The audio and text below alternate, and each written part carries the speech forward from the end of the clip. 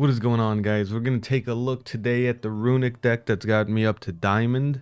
It's fairly easy to play, one of the easiest to play right now, and it hasn't been really hit by any of the upcoming ban and forbidden lists that we just got a list of. I think the only card that's really affected by it is Card of Demise, but it's just being semi-limited, I believe, so it's not even a big deal. But anyway, let's go ahead and just start taking a look at the deck list, and then I'll show you a couple examples of how it actually plays.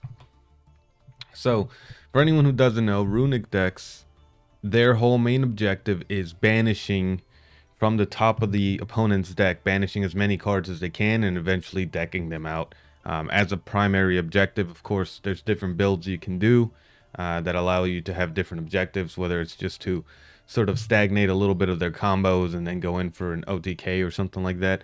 This one is as pure as it can get for a Runick deck. I really enjoy it, and like I said, it got me up to Diamond. It's just really fun to play. It is a little bit of a it sucks to play against, I'll say that. It's not the most engaging, I guess, but there are some plays that there is some back and forth, and I'll show you some examples of that. But anyway, let's go ahead and break down the deck real quick. So there's Terraforming, of course, one of that. Let's just let you get your field deck. I'm sure everyone knows that card. We got 3 cards of Demise. Now this one is you have to keep in mind that the drawback of this in this particular deck is you're not able to get any of your extra deck monsters out that same turn. And of course it discards your hand, so you got to be careful with how many you're going to be able to set down after that 3. But I mean, it was a super useful card to get that deck combos rolling, right? So that's going to be semi-limited coming up pretty shortly, so this will be removed to 2. But honestly, there's so many cards that can take its place to maintain that 40 card deck. You know, things like, I was just looking, kind of scrolling through, and even any of the hand traps, right? I have no hand traps in here. Anything like that would work. Honestly, a Harpy's Feather Duster if you're doing a mirror match of sorts. Card Destruction might even work. I mean, I was even looking at this. I didn't even know about this card, this Lullaby of Obedience. That seems like it could be useful in some scenarios. But yeah, so it's not a huge deal. This is the only card that's really being affected. Next up, 2 Pot of Dualities. Again, this is another combo starter. Pretty much, this is a super consistent deck. You're always going to have a starter or something that gets you to a starter, right? In this case, Cards of Demise or Pot of Duality. Which, of course, same drawback as Card of Demise. You're not going to be able to special summon that turn, but that's fine because these are quick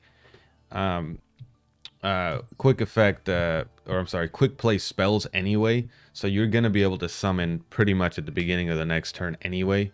You're not going to need a monster out on your turn usually, so those are, you know, the drawbacks fine. I have 1 Pot of Desires. You can play around with that. I don't like banishing too much of my own deck because there have been a couple scenarios where it becomes a top decking just to see who draws out first sort of grind, and if you have too many banished, you may hit a little bit of your combos there. So next up, we got 3 Runick Fountains.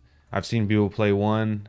Definitely don't do 1. I've seen people play 2, and that can work out. I just enjoy 3 because a lot of times people are going to banish 1, get rid of 1, and maybe even destroy a 2nd, and by then they usually feel a little safer that you're not going to bring it back out. And if you have a 3rd one, it's just, you know, you can have 1 banished, 1 in the graveyard, and 1 in your deck, and you're fine, right?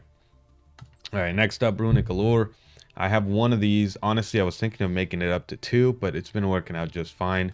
It's just a dead card in your hand if you already have 1 in the field, or generally, even if you have it in the graveyard, you're not going to need another one. So just to go over actually real quick what it does, the Runick Fountain, what it does is once you play it, you can do quick play spells from your hand, meaning the majority of the Runick cards are going to be played from your hand on the opponent's turn.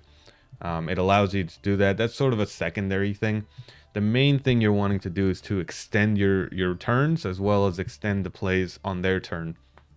And that's after you play a Runick card, it allows you to target up to 3 of the cards in your graveyard, shuffle them back into the deck, and then grab as many cards as you shuffled back in.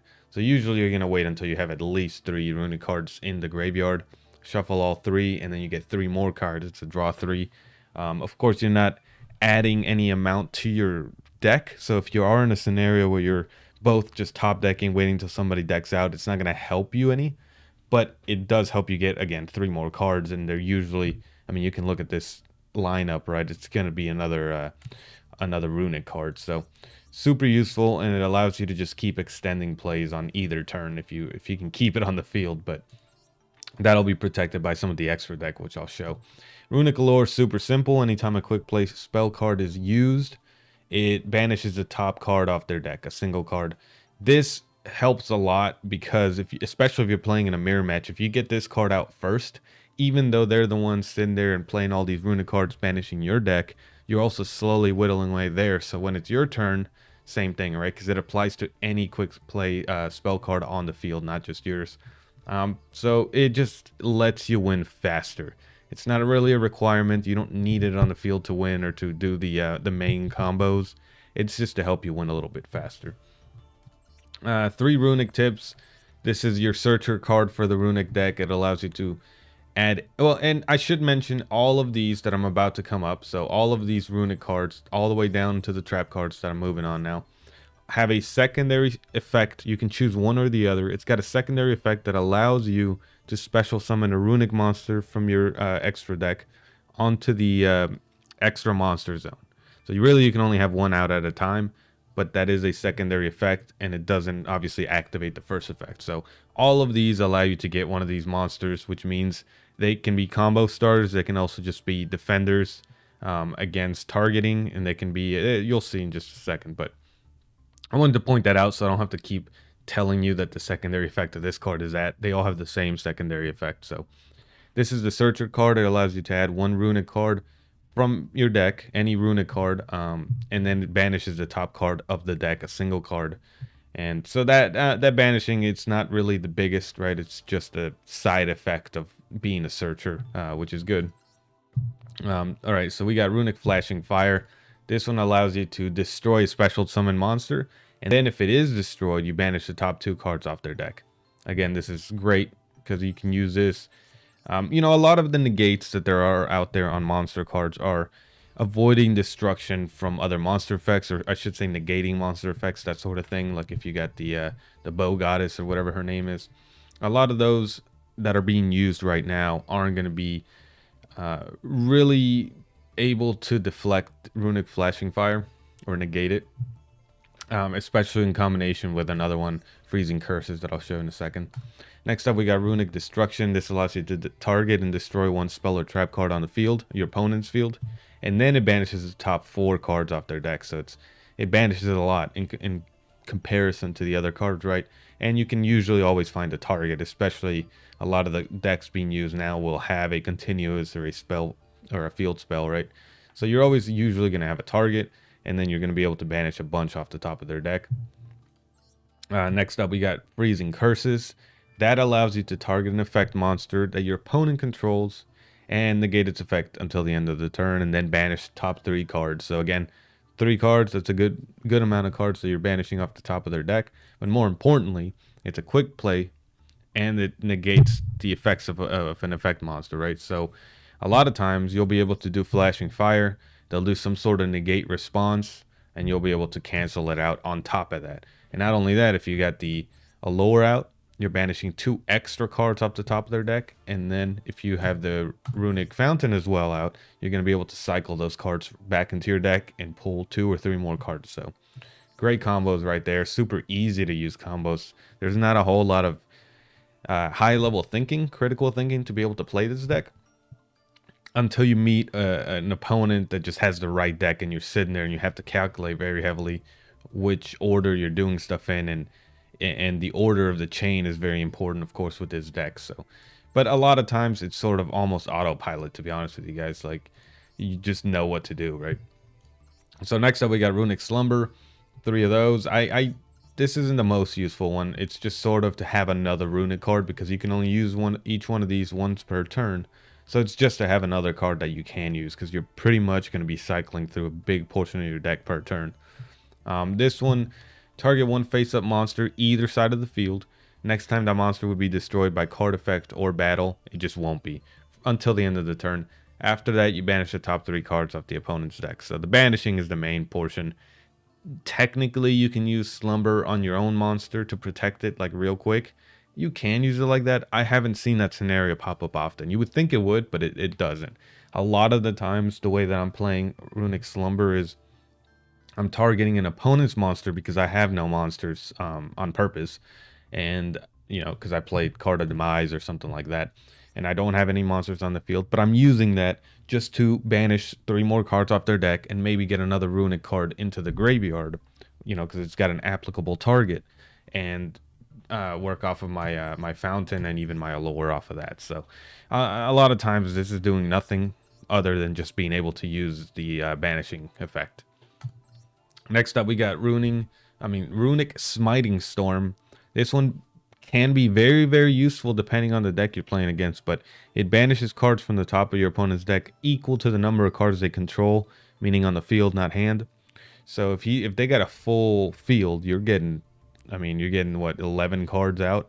Though that's normally not going to happen. Some of the highest numbers I've reached are 6 or 7. A lot of people have a whole bunch of, you know, extra deck monsters and a few continuous spells and that sort of thing. So, but either way, again, it's another card that you can use, and it just really plays into the fountain and the lore mill that you're kind of having there. So next up, we got Runick Golden Droplet. I love this card actually in conjunction with Dispelling. So what Runick Golden Droplet does is your opponent draws a card, so you give them a free draw, and then you banish the top 4 cards of their deck. Again, it takes a whole bunch off their deck in one go, so that's great, but they are getting that extra card, right? So that can be detrimental. It's good to play this toward the end of your turn, because there's a chance that if you're going to chain another Runick card, they could have drawn into Ash or something like that, right? So you want to avoid using this too early in your turn and potentially ending your turn early. But if you have this card as well at the same time that you play that Runick Golden Droplet, is Runick Dispelling. If your opponent adds a card to their hand from the deck, except during the draw phase, so of course not regular draw, but if they add a card from the deck to the hand, you can discard 1 random card from their hand, and then you banish 2 cards off the deck. So of course, if you do Golden Droplet to force them to draw 1 card, banish 4 off the top, then you do Dispelling, random card from their hands, discard it. It could be the wrong one. Maybe they did get an Ash, and then there's, of course, it's not perfect, but you are discarding 1 card, potentially the one they just drew, banishing 2 more cards from their deck, so it's a total of 6. And if you had a lure out, for example, then you do 2 more, right? Because you play 2 quick spells, and now you're up to 8. You banished 8 in pretty much one go, right? So super great. Now, I'm actually about to change this a little bit.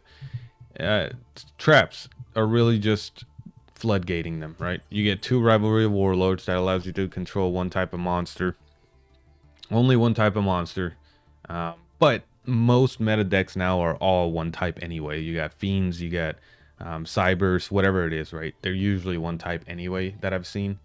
So in conjunction when there can only be 1, I feel like I might make this a 2. Oh, I just lost it. I might make there can only be 1 a 2 in my deck, because this only allows you to control 1 monster of each type. Now, if you get lucky and play both there can only be 1 and Rivalry of Warlords, they're only going to have 1 card on the field, 1 monster card. And then furthermore, Skill Drain.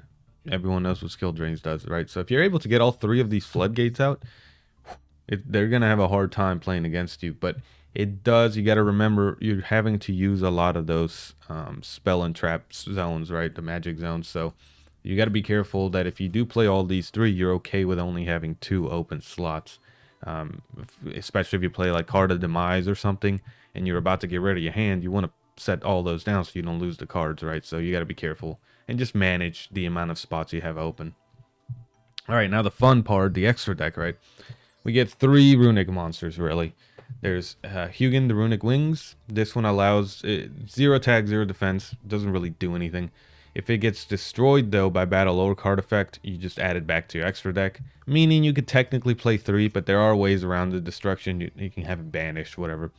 But when you summon it, you can discard a card from your hand and then grab a field zone from your deck. So basically, you can discard a card after summoning this, and get Fountain out. I don't like doing that because you're basically losing 2 cards. You're losing the original Runick card or whatever that you had to use to bring it out, and then you're discarding another card just to get Fountain out, and very likely you're going to be put in a position where you don't have another Runick card to be able to combo and get it back into your hand. But so you do have to manage on how to use that one. Next up, Runick Wings. This one's actually kind of cool. So same sort of effect. You can discard a card after it's summoned and get a continuous spell, which is Runick Allure is the only target. So you're able to get Runick Allure into your hand by discarding. But there are 2 more effects with this guy. And actually, I should have said both of these have the secondary effect. I think, let me check. Yeah, okay. So, if another card, so this one is, if another card that you have would be destroyed by a card effect, you can banish this card from the field. So that helps protect pretty much any other card that you have, whether it's your Fountain, your Allure, or any of the set cards even. So that is a one-time sort of negate almost. Next up, this one does negate, but only if it's targeting a Runick card. But what's important about this guy is it activates when anything targets a Runick card. So it's not just destruction. It's if anything's being targeted, you can banish it and negate that activation. Also, at the end of every turn, both turns, it's at the end of every end phase, you gain 1,000 life points, which can be useful because a lot of times you're gonna be taking a little bit of a pounding from the other deck. As long as you don't hit 0, you're fine because you're not aiming to lower their life points or, you know, have enough. Really, you're only wanting 1,000 to be able to activate this. But anyway, next up, Jerry, the Runick Fangs. This is my favorite one. Can't be destroyed by card effects, so already it's got a little bit of a negate there, or immunity there. When you special summon it, you can add any non-quick play Runick spell from your graveyard to your hand. That's Fountain or Allure, and it doesn't require any discarding. So if this gets destroyed by something, just bring it back by bringing Gary out. And more importantly, when this card's destroyed by battle, you target any card on the field and destroy it. This is important because even if it gets its effects negated, this effect doesn't apply until it's destroyed, and so it will go off in the graveyard, right? They're gonna need to have a what do you call it? That graveyard banning card. Oh man, I'm blanking out. Hold on.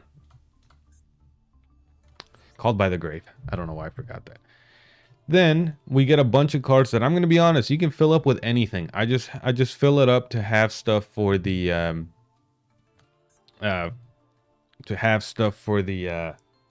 just filling up the max, right? The quota, the 15. So there's no scenario where you're gonna have more than one monster on the field anyway. So Nightmare Phoenix isn't gonna pop off, Dark isn't gonna pop off, Gaia isn't gonna pop off, Nightmare Unicorn isn't gonna pop off. They're just there to fill up the amount or whatever. You know, maybe they have something that like forces you to banish 3 of your extra deck monsters. I forget what card that is, but it's just there, right? Now there is Gravity Controller. This one can be brought out with any of these Runick monsters that you can bring out, because it only requires 1 non-link monster. So this card can't be destroyed by battle with a monster in the main monster zone, so it's really just there to make sure it's not being destroyed. But more importantly, if this card battles an extra monster zone monster, both the monsters gets returned to the deck or to the hand or whatever. So super important if there's something you need to out and it's got destruction negating or something like that, immunity. So anyway, that is the breakdown of the deck. We're gonna go ahead and look at 2 replays to show you 2 different ways this deck can go. And yeah, let's jump right into it. Alright, so here is the first replay. I like this one. Let me move this guy somewhere where it won't be in the way. Let me just check real quick once it loads up.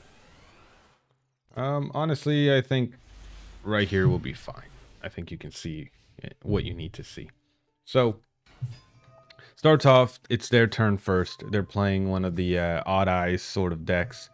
This deck can be a problem sometimes because they have a lot of you know, the field spell that allows you to not, or it stops you from being able to play spells if they have a spellcaster, I believe. What is that?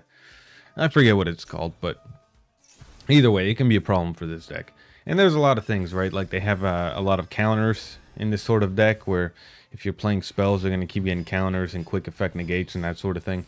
But he didn't do any of that. So this is a very long play that he does. Very long turn. And he's just popping a whole bunch of monsters, whole bunch of... he's setting up the board very efficiently. But if you see my hand, this was a great opening hand.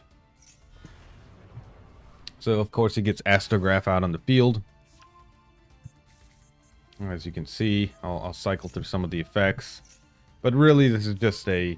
He's just got a bunch of combo extenders. At the end of the field, at the end of the turn, his field wasn't that threatening. To some decks, it could have been.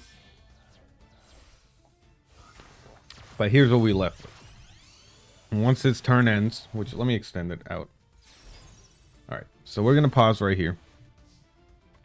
Here's what he's got on the field. He's got Black Fang Magician. It's an 8 scale, right? And once per turn, you can target a face-up monster your opponent controls. Its attacks become half its current attack. No big deal. Doesn't affect in my turn, right?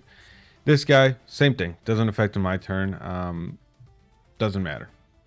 Now, this does matter if I was playing a different deck. As everybody has probably played against number 41, right? If it's in defense mode, it changes all monsters on the field to defense mode. Of course, links aren't affected.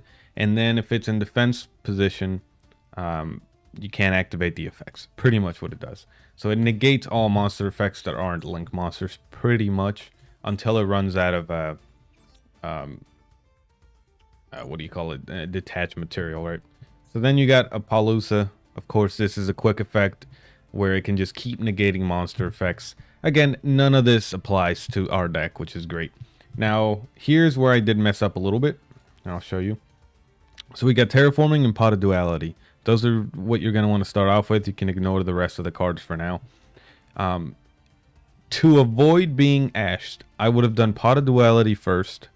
That would have been ashed. And then I could have terraformed to make sure that I get my field spell. I didn't think about that in the time, so I played Terraforming first, and it did get ashed.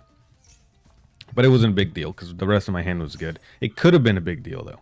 So it's important that you pay attention to that, right? Just get their ash out as quick as possible. Pot of Duality, of course.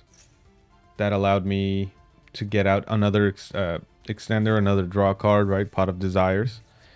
Again, you got to be careful with how you use it, but I was fine with using it. But that got me my tip. So I put my Allure out, so that tip does affect the Allure and it starts banishing cards from their deck. I, of course, get my Runick Fountain, play my Runick Fountain. And this is great because he's got 4 out, so it lets me banish 4 cards with that Smiting Force, right? Smiting Storm. So because he's got 4, banish 4. And again, this is taking effect every time I'm playing one of these Runick cards. So already he's got 7 cards in his banish zone. And because so many of them, his deck is pendulums, having those monsters banished can be a huge detriment. Because a lot of times they're wanting it destroyed to get into the extra deck, right? Face up. And really, he's got a few targets or whatever in the graveyard, but we're looking good right now. So we just play that just to play. And like I said, 99% of the time that you're going to play Slumber, you're targeting their monster, right? Because I already played Pot of Duality. I can't summon anyway. But I just want to play another card because that allows me to have 3 Runick cards in the graveyard. And I can pop off Fountain to recycle 3 cards in one turn. Which, of course, extends my play even further. Or at least gets my hand set up correctly. And there you go. As you saw, I used Destruction. Destroyed their bigger scale. I really could have picked either one. I don't think either one mattered. But I went ahead and destroyed their bigger scale. Banished another 4 off the top. Banished another 1 with Allure. And we're at, I mean, look, 15 banished already. Or should say 16. Now, this getting destroyed, I didn't read this. You can target a dark monster. So he brought this out, whatever. Now, I put everything down. I actually was just testing to see if Card of Demise would still work, and it did. But I didn't want to push it because I only had 1 spot left. So I was like, you know what? I'll save it. I'll save it for next turn in case I got to do a huge push again. So I put down there can only be 1. Which doesn't affect him right now because he's got 1 spell, 1 fiend, 1 fairy, 1 spellcaster. So this that won't affect anything he's got right now. So of course I do my my golden droplet. Oh, I misspoke. You know what? I was thinking of another game. I guess I did go off. I played I did do my card of demise. Put 2 down, and that's right. I kept the last card of demise because I didn't need it for the next turn. Now let's look at where we're at though. So we're at 17 cards in our deck, 7 in the graveyard, 10 banished from our pot of demise, or I'm sorry, pot of desires. And they're at 21 cards banished, 4 in the graveyard, 8 left in their deck. So let's see how this goes. So he has to do the effect. Now here's where he kind of messed up. He went ahead and put this in attack mode. I go, my there can only be 1. Doesn't affect anything right now. Do my runic tip. Now you might be wondering why I chained it instead of waiting until this resolved or something like that. I chained it because there's a good chance that once this is done or whatever, the next card they play could destroy my fountain. Whatever card they may have, right? So I didn't want to have him destroy my fountain before I could go off of the effect that it has. So I did my runic tip just to get a card in hand. I got my flashing fire that lets me destroy a special summon card. And then I pop off lore, pop off fountain, recycle 3 from my graveyard, and I get 3 more cards that can be used. Now same thing here, I'm chaining it because I don't want more things to be destroyed or the potential for them to destroy it. Now here's the thing, if fountain gets destroyed, I can no longer play flashing fire or anything else that's in my hand. So I just wanted to make sure I used it, got it out the way. I really could have picked any 3 of these. I chose this guy because I didn't like the potential.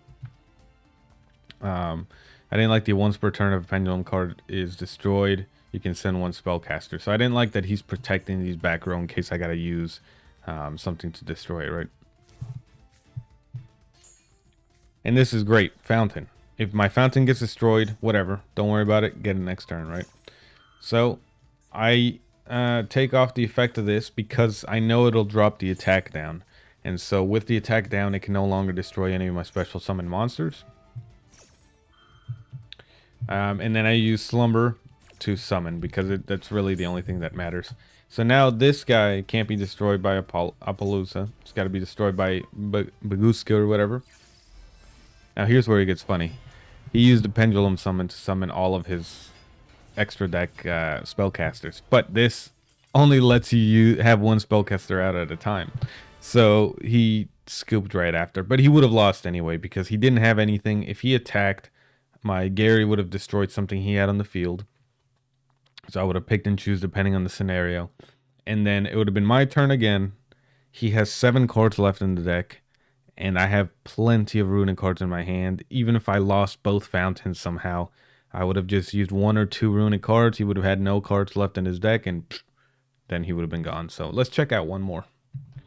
All right. Now this one is pretty funny. It's pretty long. And this is a good scenario that I want to show you on how a game can drag on if you're playing against the right deck. So I go first. We'll go a little bit faster. Pot of duality, right? I grab my dispelling, put my fountain, runic tip, golden droplet to do the combo that I mentioned to you guys. So here's how this goes. Oh, and actually I was really happy when this happened because I got rid of his Cosmic Cyclone. There's going to be a couple of cards you want to look out for. Feather Duster, Cosmic Cyclone. There's a couple of other big ones, but those are really the major ones, right? So, another 4. And I got his Harpy's Feather Duster, so I was feeling really, really happy. But you can also tell by banishing that he's playing a Sword Soul. And Sword Soul plays a lot of a banishment. So you got to be careful. You got to be able to sort of nip his combos in the bud before it's too late, because a lot of times he'll have something out that is benefiting from banishment, right? So anyway, let's keep going. So I used Dispelling, destroyed this card, which is a great card to destroy actually, and then I cycle 3 more back into my my deck, put them all down. If you can see here, I got Destruction, Spell Trap card, I didn't have a target, Freezing Curses, effect monster, I didn't have a target, Slumber, again, I've mentioned that a lot. And then Golden Droplet. I already used it this turn, so I couldn't use it again. And I kept Card of the Demise in my hand just to have it. I just, you don't need it on the field. So he had another one, another Cosmic Cyclone, right? So he destroyed, he aimed for my fountain, I believe. And I did Runick Destruction. Now, this does not negate the activation of Cosmic Cyclone, but I don't know what else he's going to play. It's important to remember that he could play something that destroys all my back row, or just doesn't play any more spell cards, and then this guy doesn't have a target. So I did it just to use it to start getting rid of some of his deck and hopefully hit some of his combo extenders or starters.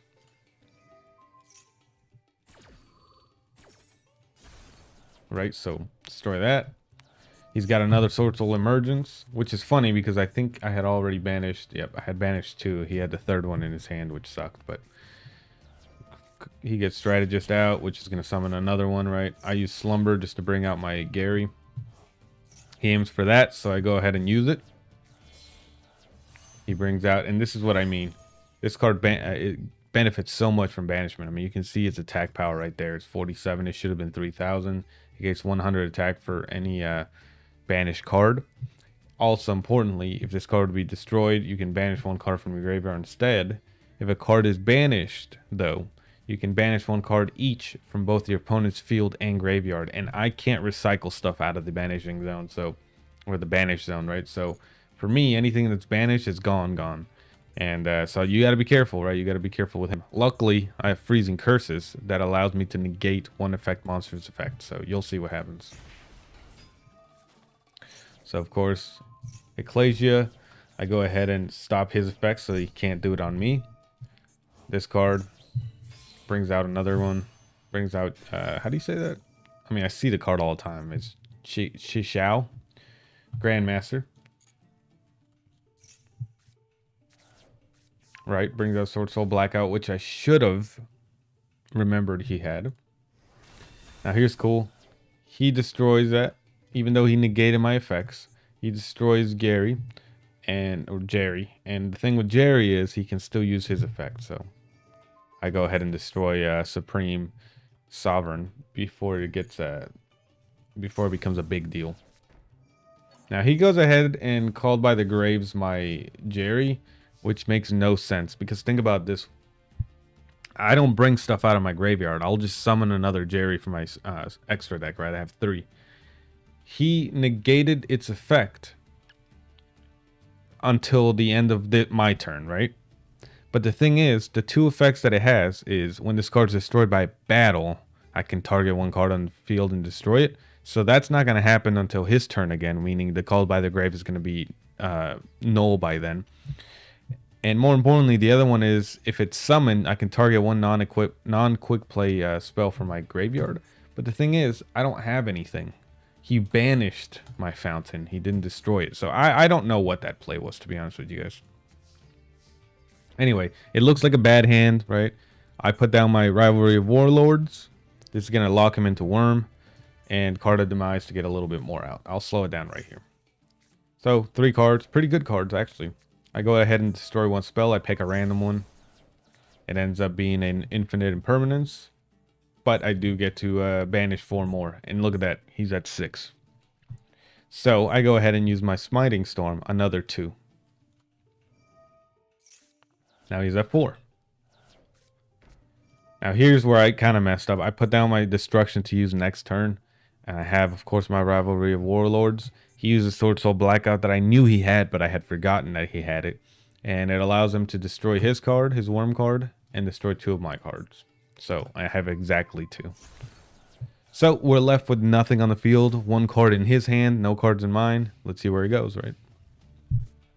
So he puts another Ecclesia. The thing is, he doesn't have a lot of targets left. Because I think he's got 3 cards left in the deck. So he had, I think he messed up. I think he played it Ecclesia just to see what his targets were.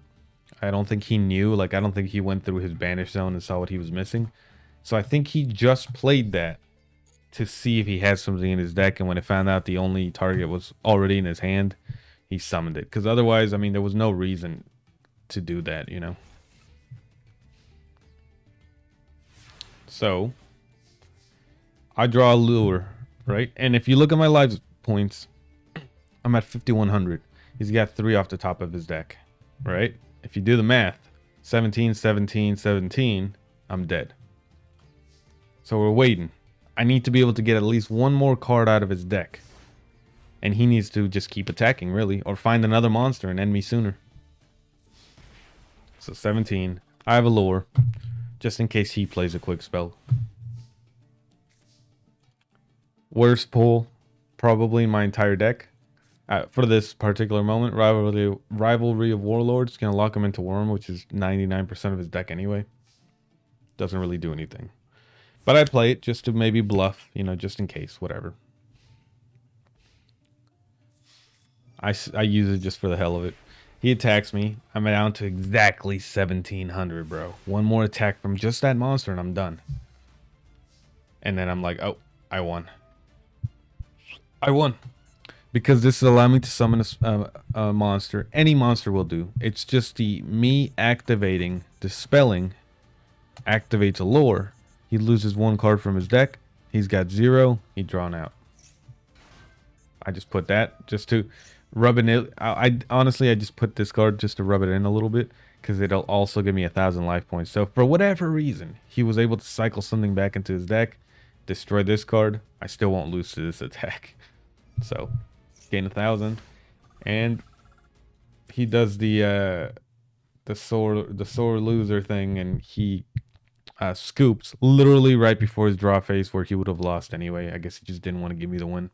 But anyway, guys, that is 2 examples and a deck breakdown of the Runick deck. Pretty much pure Runick. I got no monsters in my entire deck, as you guys saw, and I'm up to Diamond. So I haven't reached high. I think I'm at Diamond 5. I just got to it. So let me know what you guys think about both the format of the video, but also the deck. Let me know how you play against it, or if you play it at all, if you're going to try it after this video. And yeah, guys, I'm going to do a couple more of these videos. I got a few more decks that I play just for fun. They're not super meta competitive. Though I do have a Labyrinth deck that maybe I'll show you guys that I've had a lot of fun playing. But yeah, guys, let me know. I don't really do these consistently, just I felt like making it, and so I'd love feedback from you guys to tell me how it went. So anyway, guys, take care. I will catch you guys in the next one.